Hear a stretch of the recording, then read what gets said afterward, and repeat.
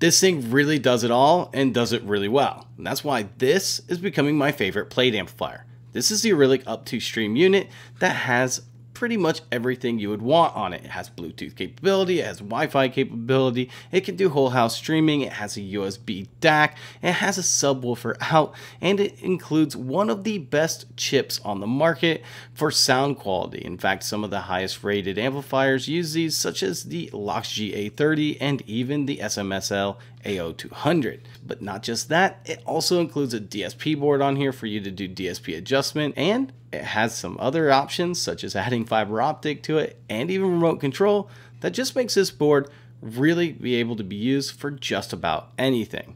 And that's why I'm really starting to enjoy this. So whether you want to refurbish some new speakers or whether you want to do a DIY project, so let's go ahead and take a closer look at this Arylic plate amplifier to see just what it can do for you.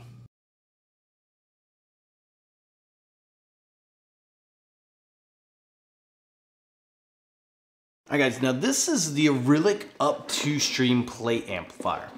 And what's interesting about this is, of course, it's part of the Arylic family, which allows you to do like a Sonos style whole house audio, which I really love. And this is a way to either make a DIY project or maybe resurrect some of your old speakers that you have that you want to put a plate amplifier on. Now, because it's part of Arylic's ecosystem, this does connect to Wi-Fi and it connects to Ethernet, and that allows you to do wireless streaming throughout your house, and you can even connect multiple Arylic units up inside the house to stream the exact same song to all of your units, or even stream a completely different song to each unit. So it's really powerful if you want to do like whole house or multi-room audio.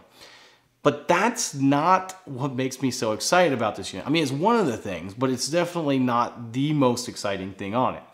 Let's go ahead and talk a little bit about the inputs first, and then I'm going to tell you a little bit about the amplifier because I think you're going to be excited about what chip it's actually using inside here. Now, this does have a USB DAC, and there's going to be a little bit more to that here in a little bit, but you can plug it USB right up to your computer, and I think that's where I see most people using a unit like this. But it does have aux input, it does have Bluetooth antenna, so you can Bluetooth to this. And then on the back, you're also going to see a subwoofer out. That's an RCA subwoofer out that allows you to hook up a powered subwoofer to this. You can also see your binding posts here. Now, these binding posts will allow you to hook up another speaker. So the way that this is typically used, you would cut part of it out and you plug it into one speaker, and then you would run the speaker wire out to your other speaker, and then this would power both speakers. So it will power, a stereo pair of speakers. It does have a volume control on the back, and it does have the power supply built in, so you just need a power plug, which is of course included with this unit. Now, one of the things that really excites me about this is when you get something with a package that includes like all of these things, the USB DAC, Bluetooth, you start to think that they don't care as much about sound quality. They're more about just throwing quantity at you. That's where you'd be wrong with this Arylic unit. This Arylic unit actually uses one of the highest end chips on it. It uses the new Infineon chip. If you're not familiar with it, this is the exact same chip that you're gonna find on the amplifier I recently reviewed, the SMSL AO200, and it also is the chip used in the infamous Loxg A30. So this is a very good amplifier chip that they put in here. So they are caring about sound quality as well, which is where I started to get very excited about this unit. This is an amplifier chip that you find in units that supersede this cost and definitely aren't in a plate amp form. So the fact that you can find it in a plate amp is very exciting to me, at least. Having said that, this is just a single chip, so you're not gonna get a ton of power out of it. It's gonna be 2x40 watts at 4 ohm and 2x20 watts at 8 ohm.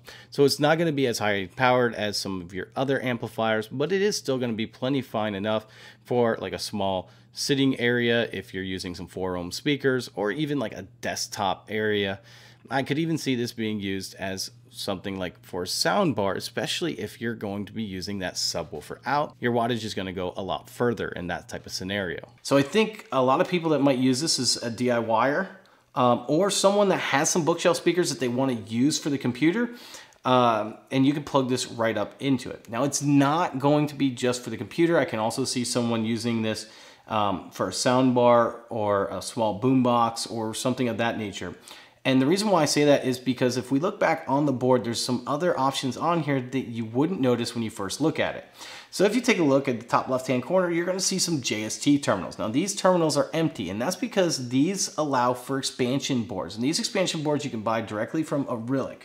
So one of these expansion boards, for example, would be a fiber optic and digital coax board. So if you want to go digital fiber optic, digital coax, you can just buy the input board and go right at it. Or maybe you want to output that. You can actually buy their output board in digital coax and fiber optic.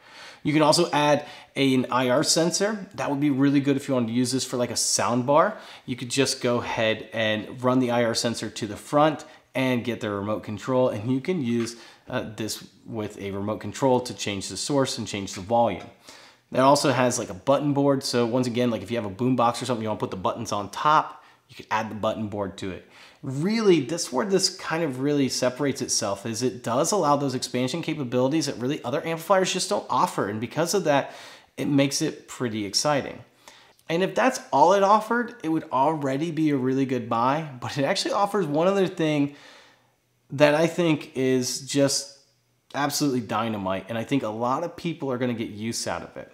And that's, if we go back to the back of this USB input. This USB input does plug up to a computer. It is a USB DAC, but it's more than that. This also allows you to DSP this amplifier. Now, when I say about DSP, you are going to need to buy their program. It's for a computer. It's not for a board. So if you buy it for your computer and you buy 100 Arylic boards, you can, you know, DSP 100 Arylic boards. It's not going to cost you any more money for the program itself. The program is at one-time charge per computer. But this allows you to DSP this board any way you want, and that's what gets really exciting about this. So if you want to add a little bit of bass boost to this, you can do that. If you want to change the subwoofer out, and that's where these this like 2.1 idea of like a soundbar would be really cool. But if you did do like a sound bar or maybe a boombox, and maybe you did like a 2.1, you're not going to want to necessarily run your speaker wire back out to the other speaker. I mean, they're all going to be in one box, right? So that just doesn't make a lot of sense. Luckily, Arylic kind of thought of that. If you look back on the board, down here on the bottom right, you're going to see two JST terminals. One of those would go to like the bookshelf that this would connect to. If you're doing something like a boombox and you want both of them out, you can actually remove this other JST terminal and either buy and stick a new one in there, or just cut those red and black wires and solder some on, because those ones go to the binding posts on the back. So it would be really quick and easy to hook up two speakers in the same cabinet if you wanted to do that. I really appreciate that. You could obviously disassemble this whole thing and take them off, but there's really just no reason to do that. And this is where I really like this unit. It's not just so much that they care about the sound quality with the infineon chip. It's not so much that they offer every type of hookup that I could possibly want, as well as DSP, but it's also the way that they laid this out. They laid it out so that really anyone can use it, and really it's going to be adaptable to whatever you want. Now you can start to see why this is becoming my favorite plate amplifier. Now, having said that, the only thing that's really holding it back is, of course, the wattage. So if you needed something a little bit higher wattage, maybe this isn't for you. But with the DSP and stuff, I think you would be surprised at, you know, how much sound quality you can get out of this for what this costs. All right, guys, I hope you enjoyed this video. If you did, make sure to give it a like and subscribe to that button and ring that bell so you'll get instant notification. I'd really appreciate that. All right, guys, this is Toys DIY Audio, and I'm out.